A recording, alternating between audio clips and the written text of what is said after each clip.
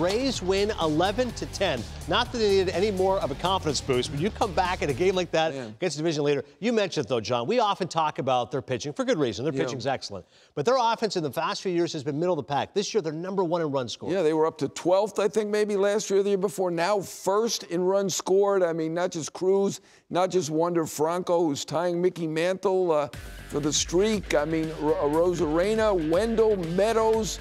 I mean, Lau. They have terrific hitters up and down that lineup. It's not a fluke. They are a great hitting team.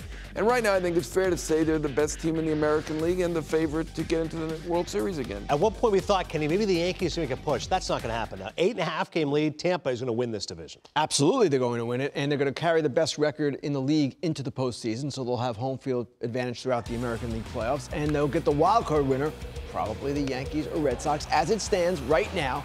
So you look at them, and I start to wonder, how the heck is anybody going to beat them in the postseason? Because they're going to come at you with their waves of pitching. Their offense, as John pointed out, is much improved. This is a different kind of offense than we've seen from them. The excitement that Rosarena and Franco bring, and the veteran presence of Cruz and Lau, and all these guys, and the platoons that they employ, and all the different things that they do, they can beat you any number of ways.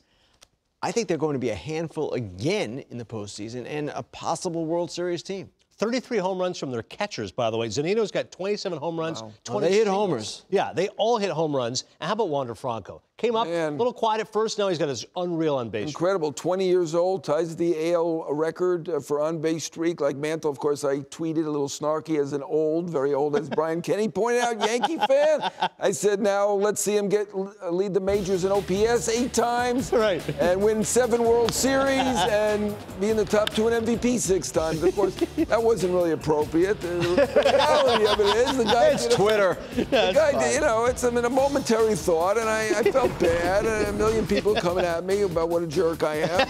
I can't really disagree, but I mean, it's a fantastic accomplishment. I mean, seriously, to tie Mickey Mantle, who I think is one of the greatest players of all time.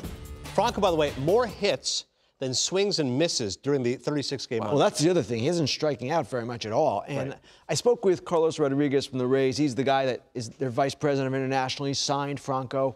And he said, I'm not sure if he's going to be a top-of-the-order guy or a middle-of-the-order guy, and it's going to be really exciting to see how he evolves.